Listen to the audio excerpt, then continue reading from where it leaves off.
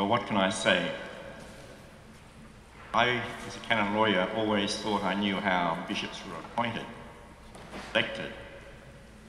But about 3 months ago, I gave a talk to the Indian group here in Parramatta and at the dinner. Afterwards, June Barrett, I'm a parishioner at Parramatta, said to me, "Why aren't you a bishop?" And I said, "It doesn't work like that, June. You've usually got to be asked by the Pope." And I think what happened after that June rang up Pope Benedict. This cannot be a coincidence, because a month later I had a call from the nuncio wanting to see me. It all flowed from that. My postgraduate studies in canon law was at the University of St. Paul in Ottawa. And the motto of the university was, "Let our past be part of your future." And I think that's really true, that our past is very much part of who we are today and our moving into the future. Last week or so, I've had many calls from people.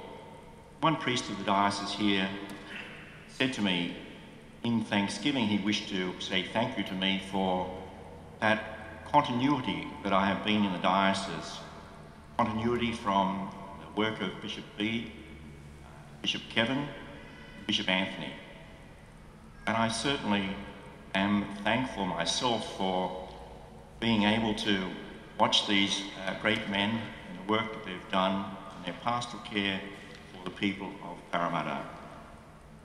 And certainly they have been part of my story, as you, the priests and people of the clergy, the religious, are part of my story in Parramatta. I'm thankful for that, and I'm so privileged. I think for each of us who are priests, we are privileged because people invite us into their lives in a very special way. At moments of joy, of sadness, at very important parts of their life. It's not something we ask for, but we are privileged, and indeed I've been privileged to be able to do that with so many people, and indeed with the people of the Diocese of Parramatta. I'm thankful for, indeed, the opportunities that I've had. Clergy, religious, lay people of the diocese. Opportunities to be with you in your parishes, in your various ministries. An opportunity to perhaps share some of my knowledge, but also, perhaps more so, to learn from you, from each of you.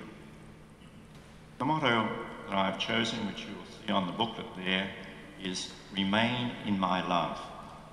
You may also notice the colours are blue and gold, but perhaps that's not particularly, maybe I'm making a point in Toowoomba, but whatever. But it comes from that wonderful chapter 15 of St. John's Gospel, where we learn that the love of the Father is something that we experience. The gift of Jesus to us all, to us, that love for us. The call for each of us, as Bishop Anthony said in his homily there, it's a call that we receive through our baptism. Be disciples. We are chosen, we are commissioned to be friends with the Lord and indeed to love one another. My thanks to each of you. Indeed to Bishop Anthony for his words, for the gifts there that you give to me, which I will use and remember very much the people of Parramatta. For your being part of my life. For the call of us, the special call for us to be involved. A call for us to remain in the love of the Lord, no matter where we are. Indeed, I ask for your prayers as I remember you as well, and take you with me as I continue this journey. Thank you to everyone.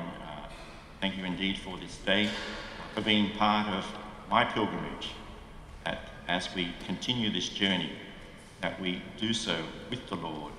May we each day remain in the love of the Lord.